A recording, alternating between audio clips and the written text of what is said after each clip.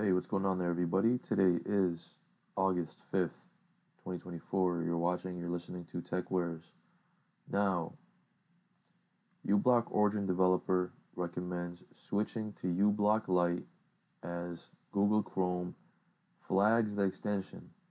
Alright, here's the post on the GitHub from the uBlock Origin developer. Alright, so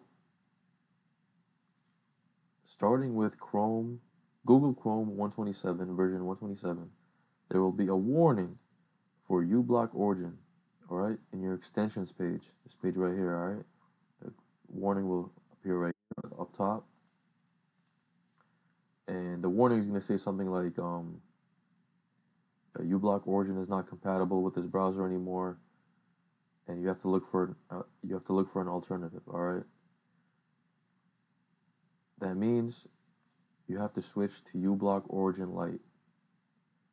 uBlock Origin Lite is pretty much uBlock Origin, just, of course, like the name suggests, it's the light version. It's not that customizable, okay?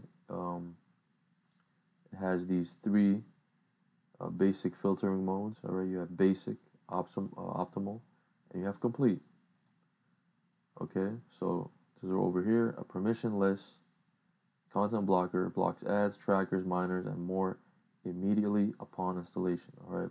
uBlock Origin Lite is a permissionless MV3, which is manifest v3 based content blocker. The default rule set corresponds with uBlock Origin's default filter sets. All right, so it currently just supports these 4 filter sets. And to install it pretty much on Chrome, similar to any other extension, go to the Chrome Web Store, search up uBlock Origin, and click Add to Chrome. Add extension, and there we go, it's added now. Let me go to my extensions page right here.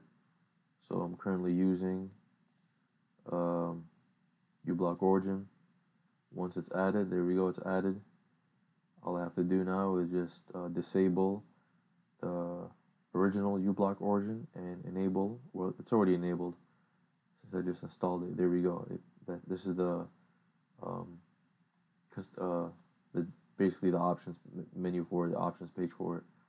So I'm going to select complete advanced filtering. All right, I'm going to allow that. I think each one of these you have to, yeah, there. So once you choose one, it asks you if you want to allow it to apply. So just allow that. We're going to leave everything the same. Of course, you can play around with whatever filters you'd like to select over here. All right, but there we go. Now we have uBlock Origin Lite. It is compatible with Manifest v3. As you can see, Manifest v3 environment. So after these updates, we will be good to go. And over here it says, will development of uBlock Origin continue? Yes, there are other browsers which are not getting rid of Manifest v2, and that is Firefox. Once again, guys, this is how this is the best way to use an ad blocker on your browsers on Chrome. Once again, I highly suggest people not to use Google Chrome and to use Firefox. Use Firefox or other Firefox-based browsers. I've made previous videos on this. So that's all for today, guys. Thank you guys for listening. Thank you guys for watching. Take care. Peace.